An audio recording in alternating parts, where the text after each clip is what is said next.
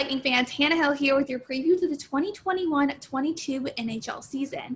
2021 was quite the year for rookie Ross Colton. Colton ended up playing 30 regular season games with the Tampa Bay Lightning, and he ended up scoring the game-winning goal in Game 5 in the Stanley Cup Final against the Montreal Canadiens, which result in Colton winning a Stanley Cup in his rookie season in the NHL.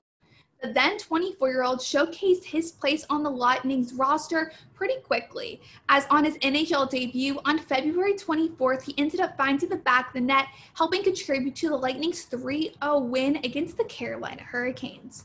Throughout his time playing with the Lightning for those 30 regular season games, he found the back of the net 9 times, and fast forward to the Stanley Cup playoffs, he ended up scoring 4 times and walked away with 6 points.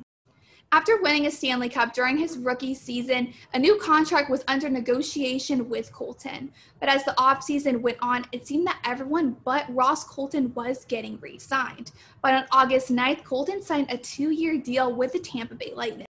Ross Colton had a rookie season for the books, and his stats definitely show that, and his game-winning goal in Game 5 in the final definitely helped his case.